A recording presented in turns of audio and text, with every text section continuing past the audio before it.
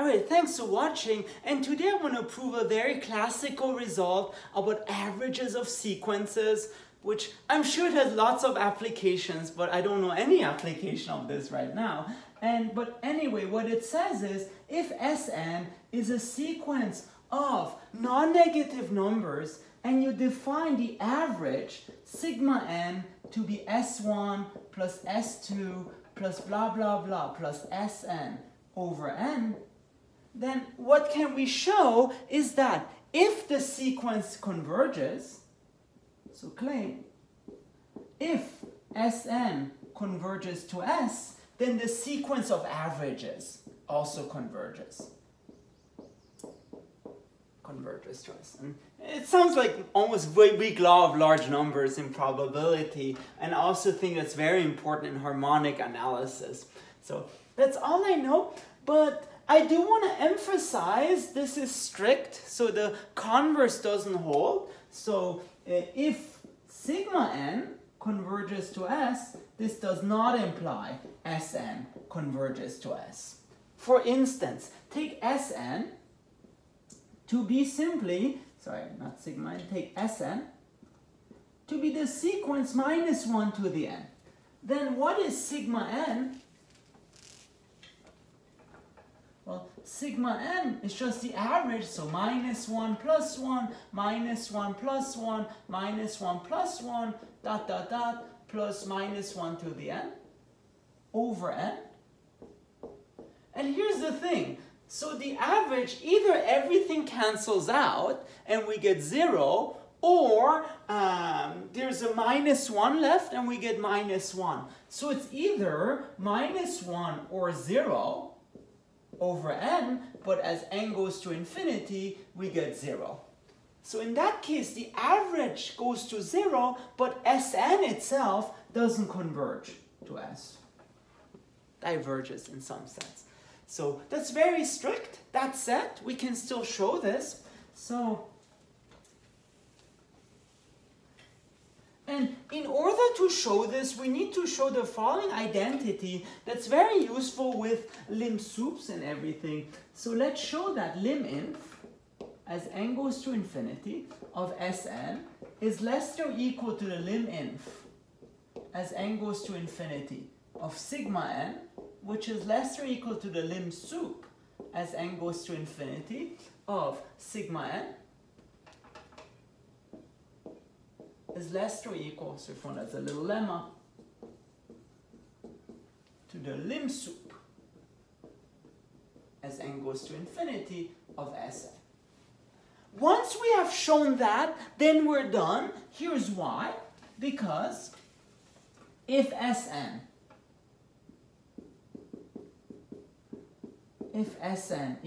goes to S, then the point is, if the limiting of Sn exists, then it's equal to the liminf n to the limsup. So then, S, which is the liminf of Sn, is less than or equal to the liminf of sigma n, which is less than or equal to the limsup of sigma n, which is less than or equal to the limsup of Sn, which is just S. So, in particular, what do we get? We get that S is less than or equal to the liminf of sigma n, which is less than or equal to the limsup of sigma n, which is less than or equal to S. Therefore, this forces the liminf of sigma n to be equal to the limsup of sigma n.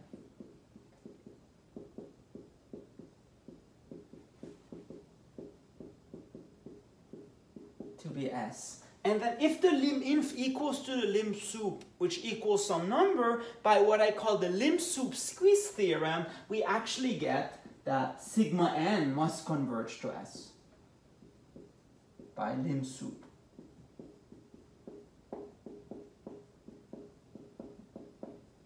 So the point is, all that's left to do is to show this identity. All right? And here's how we're going to show it. Well, I hope you agree that liminf is less than or equal to limsup. And also, the way we show this identity, it's similar to this identity. So, assume we've shown this as well. And therefore, all that's left to do is to show the following identity. All right, now what we want to show is that third inequality, namely that the limsup as n goes to infinity of sigma n is less or equal to the limsup as n goes to infinity of Sn. And you'll see here we have to be a bit careful of what is bigger than what we want to let go to infinity. So fix capital N. This will be the capital N of that limsup of Sn. Then, if m is bigger than capital N, so that m will be for that limsup, what we want to do, we want to consider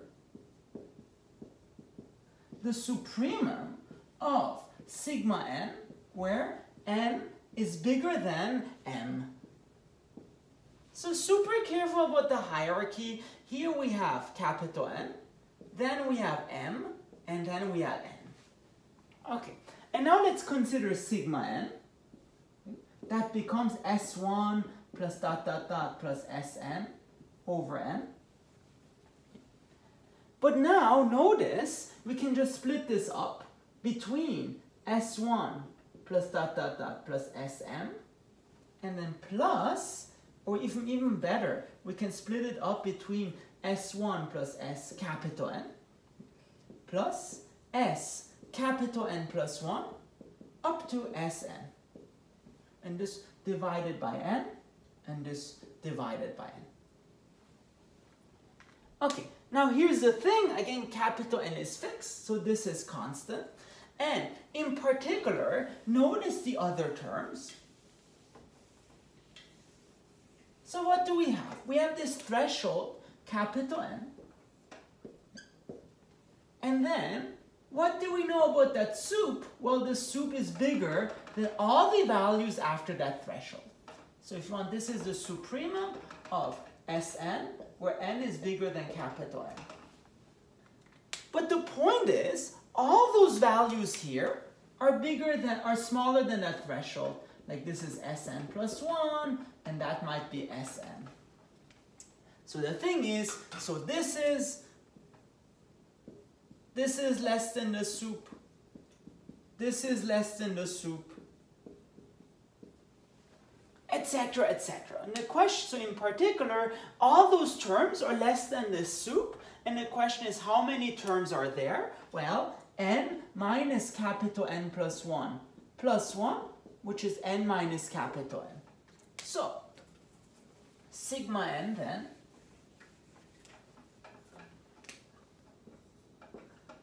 becomes S1 plus data plus Sn over n plus, or if you want less than or equal to n minus capital N over n times the supremum of Sn, where n is bigger than capital N. But just one little thing, and you'll see why this will become important, because first of all, this is less or equal to 1. And again, ideally we want this to be independent of n, but now notice our hierarchy, this is capital N, this is m, and this is n. So in particular, this thing is less or equal to S1 plus S capital N over m plus the supremum of Sn over n bigger than capital N. Now here's the thing, here's the upshot. This whole thing is independent of n. So what we're saying is, for every n bigger than capital M, this thing is less or equal to that constant. So now, just take the supremum. So the supremum of sigma n, where n is bigger than m, is less or equal to S1 plus dot dot dot plus S capital N over m plus the supremum of Sn over n bigger than capital N. And now again, here's where we have to be careful.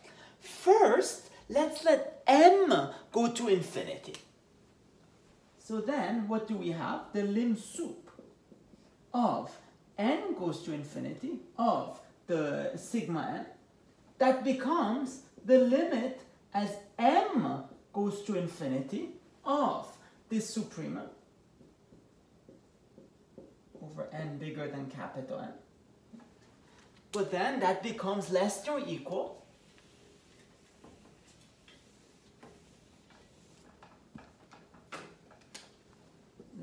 to the limit as m goes to infinity of s1 plus dot dot dot plus sn over n. And again, that's really analysis at its finest. We have to analyze which term goes to what. Okay. Now here's the thing. Again, this is constant and this is constant. And we want to let m go to infinity, so this thing actually goes to 0. So what do we get? And while this is constant, so in the end, we get that the limsup as n goes to infinity of sigma n is less than or equal to the supremum of Sn, where n is greater than capital N. And again, notice how beautiful this is. We let something go to infinity, something becomes constant, and again, it seems like there's so many impasses, but it's kind of we were able to twirl this through and go to the correct limit. Now, this is constant, and therefore, because this is greater or equal to this constant for all capital N, we can now let capital N go to infinity.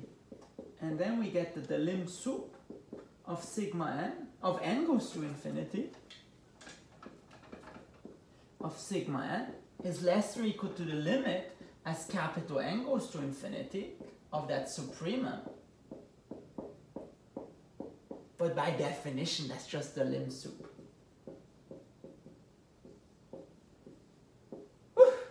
And therefore, we have done.